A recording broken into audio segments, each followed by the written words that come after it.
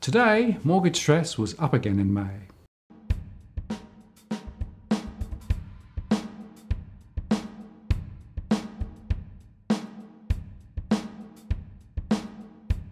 Hello again, I'm Martin North from Digital Finance Analytics. Welcome to our latest post covering finance and property news with a distinctively Australian flavour. We have released the May 2018 mortgage stress and default analysis today. Across Australia, more than 966,000 households are estimated now to be in mortgage stress, compared with last month's 963,000. This equates to 30.2% of unoccupied borrowing households. In addition, more than 22,600 of these are in severe stress, up 1,000 from last month. We estimate that more than 56,700 households risk 30-day default in the next 12 months. And we expect bank portfolio losses to be around 2.7 basis points, although losses in Western Australia are higher at 5 basis points. We continue to see the impact of flat wages growth, rising living costs and higher real mortgage rates. The pressure on households in a low-income growth, highly leveraged environment means that overall risks in the system continue to rise. And while recent strengthening of lending standards will help to protect some new borrowers, there are many households currently holding loans which would not now be approved. In fact, the recent Royal Commission laid bare some of the industry practices which help to explain why stress is so high. This is a significant and sleeping problem, and the risks in the system remain higher than many recognise. We continue to see the number of households rising, and the quantum is economically significant. Even now, household debt continues to climb to ever new record levels. Mortgage lending is still growing at 2 to 3 times income. This is not sustainable, and we're expecting lending growth to continue to moderate in the months ahead as underwriting standards are tightened and home prices fall further. The latest household debt to income ratio, according to the RBA, is a record 188.6. And the forces which are lifting mortgage stress remain largely the same. In cash flow terms, we see households having to cope with rising living costs, noticeably childcare, school fees and fuel, whilst real incomes continue to fall and underemployment remains high. Households have larger mortgages thanks to the strong rise in home prices, especially in the main eastern state centres, and now prices are slipping. While mortgage interest rates remain quite low for owner-occupied borrowers, those with interest-only loans or investment loans have seen significant rises, and we expect some upward pressure on real mortgage rates in coming months as international funding pressures mount, a potential for local rate rises, and margin pressure on the banks, thanks to a higher bank bill swap rate. In fact, the potential for a 20 to 25 basis point hike by the banks is increasing, and this would lift the number of households in mortgage stress higher again. Our analysis uses the DFA core market model, which combines information from our 52,000 household surveys, public data from the RBA, ABS and APRA, and private data from lenders and aggregators. The data is current to the end of May 2018. We analyse household cash flow based on real incomes, outgoings and mortgage repayments, rather than using an arbitrary 30% of income. Households are defined as stressed when the net income, or cash flow, does not cover the ongoing costs. They may or may not have access to other available assets, and some have paid ahead, but households in mild stress have little leeway in their cash flows, whereas those in severe stress are unable to meet repayments from current income. In both cases, households manage this deficit by cutting back on spending, putting more on credit cards, and seeking to refinance, restructure, or sell their home.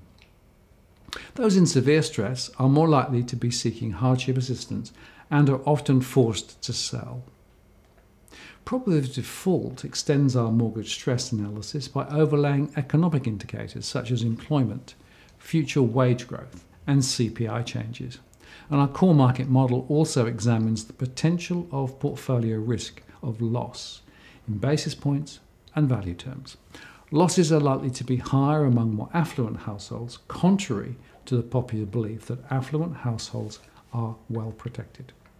Regional analysis shows that New South Wales has more than 264,000 households in stress, compared with 262,000 last month. Victoria has 272,000 households, compared with 256,000 last month. And Queensland has 165,000, compared with 175,000 last month. And Western Australia has 129,000 households in distress. The probability of default over the next 12 months rose, with around 10,600 in Western Australia, around 10,500 in Queensland, 14,200 in Victoria, and 15,000 in New South Wales. The largest financial losses relating to bank write-offs reside in New South Wales at $1.3 billion from owner-occupied borrowers, and in Victoria $951 million from owner-occupied borrowers, which equates to 2.1 and 2.73 basis points respectively. Losses are likely to be highest in Western Australia at 5 basis points, which equates to $718 million from owner-occupied borrowers. So now we're going to look in more detail at the most stressed postcodes across the country by counting down to the most stressed area in the country. In each case, we will dive into the vital statistics for each location, including population, income, mortgage and loan to income ratios, as well as the number of households in stress.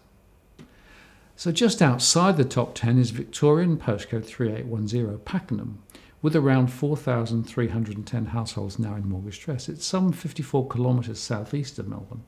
The average home price is around $502,000, compared with $290,000 in 2010. And according to the latest census, the average age is 32 years, and there are more than 12,600 families in the district. The average monthly household income is around $5,900, which is below the average in the state as well as nationally. 46% of homes have a mortgage, compared with the Victorian average of 35%.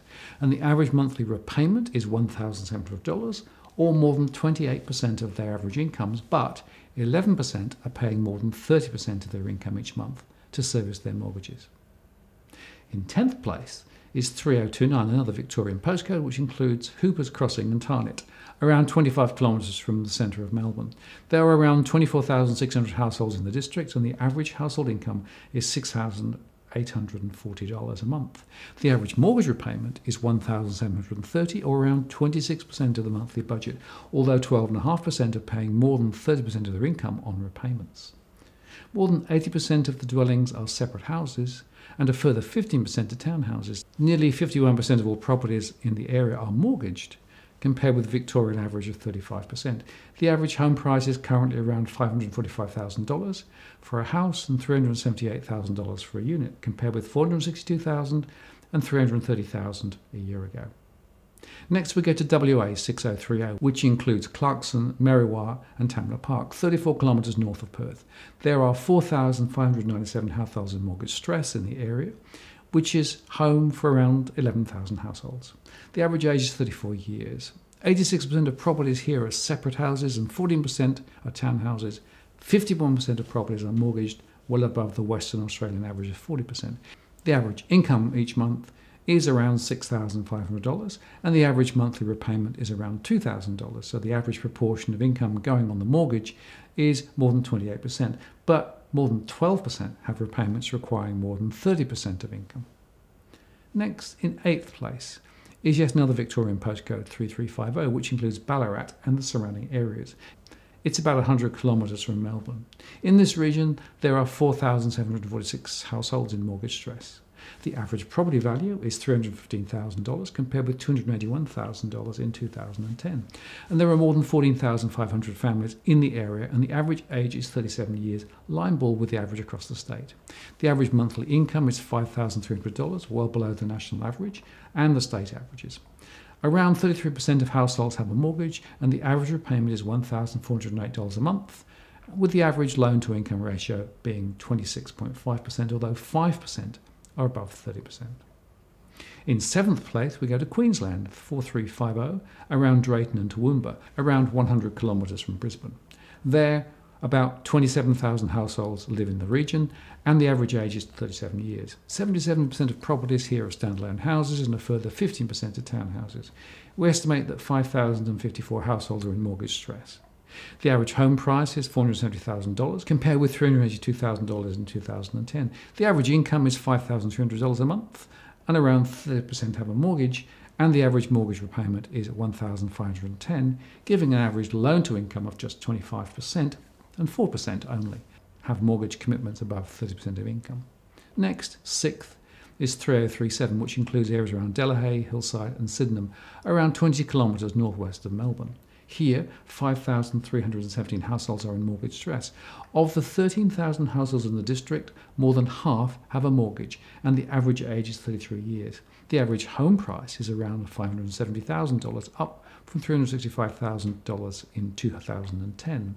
80% of properties are standalone houses and a further 18% are townhouses. The average monthly income is around $7,200 and the average mortgage repayment is $1,730, with an average loan to income of 24%, but 30% require more than 30% of their income to service their mortgages. In fifth place is another Victorian suburb, 3806, Berwick and Harkaway, which is around 40 kilometres southeast of Melbourne, with 5,461 households in mortgage stress. The average home price is $700,000, compared with $451,000 in 2010. There are around 13,000 families in the area, with an average age of 36 years, and 88% of properties in the area are standalone houses. More than 47% of households here have a mortgage, and the average repayment is $1,850 a month, compared with the average income of $7,600 a month, making the average loan to income about 24%. However, more than 9% are committed to paying more than 30% of their income each month. In fourth place, we go back to Victoria again, to 3805, which includes Narre Warren and Fountain Gate. This area is around 38 kilometres southeast of Melbourne. Here, 5,900 households are in mortgage stress. The average home price is $620,000, compared with $366,000 in 2010. There are more than 15,000 families in the area, and the average age is 34 years.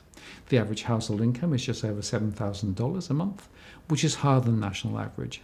54% of homes are mortgaged, and the average monthly repayment is $1,700, slightly below the national average of $1,755 a month.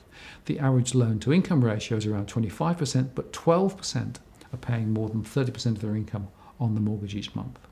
Coming third, we cross the Nullarbor to Western Australia to 6065. This is the area around Wanneroo, including Tapping, Hopping and Lansdale, and is located about 25 kilometres north of Perth. It is an area of high population growth and residential construction, mainly on smallish lots. There are more than 6,340 households in mortgage stress in the region. The average home price is $420,000, compared with $529,000 in 2010, and down from a peak of $813,000 in 2014. There are around 17,000 households in the district, and the average age is 33 years. The average income is $8,300 a month, and 58% have a mortgage, with average repayments of $2,170 a month, well above the Western Australian and national averages. The average loan-to-income ratio is around 26%, but more than 13% are paying over 30% of their income on the mortgages each month. In second spot is the area around Campbelltown in New South Wales, 2560, which is around 43 kilometres inland from Sydney. Here, 6,381 households are in mortgage stress, and the average home price is $640,000, up from $320,000 in 2010. Around 20,000 households live in the area with an average age of 34 years, and 80% of properties are standalone houses. The average income is $6,100 a month, 37% have a mortgage, and the average repayment is higher than the national average at $1,800, or 29% of income, but 13% are paying more than 30% of income on their mortgages. And so to the postcode with the highest count of stressed households. It is New South Wales postcode 2170, around Liverpool, Warwick Farm and Chipping Norton, which is 27 kilometres west of Sydney. There, around 27,000 families live in the area, with an average age of 34 years. There are 6,974 households in mortgage stress here. The average home price is $805,000, compared with $385,000 in 2010. 64% of properties are standalone houses, while 22% are flats or apartments. The average income here is $5,950, and 36% have a mortgage, which is above the New South Wales average of 32%, and the average repayment is just about $2,000 each month, so the average proportion of income paid on the mortgage is more than 33%. So it's clear from this analysis that stress is residing among households who are relatively affluent but highly leveraged, and include a number of newly built, high-growth suburbs on the edge of our largest cities. Many are typified by high-density standalone houses or townhouses crammed into small plots. We're seeing a rotation of stress towards some of the Victorian postcodes in recent months, but there are concerning rises in both New South Wales and Victoria. However, Western Australia remains the more immediate trouble spot, as can be demonstrated by the higher levels of default, perhaps close to double the national average. We will continue to monitor mortgage stress and will update our core market model again next month. As before, I think it's worth repeating that many households in stress do not have a robust household budget, and creating this is an important first step to getting to grips with stress. Whilst putting more on credit cards and refinancing may seem superficially attractive mitigation steps, our analysis shows that these are often only temporary fixes. Getting to grips with where the money is going is an important first step to tackling the problem. Remember too that banks have an obligation to assist in cases of hardship. So if households are in difficulty, they should talk to their lenders rather than hoping things will work out. Given the flat incomes and rising prices, this is unlikely. If you like what you've seen here today, please like the post and add a comment or a question. I do read them all. And if you want to join the growing band of subscribers who receive alerts when we release new posts, do subscribe now. And if you have already subscribed, many thanks. I really appreciate your support and participation. I'm Martin North, the Principal Analyst at Digital Finance Analytics. Many thanks for watching, and I'll see you next time.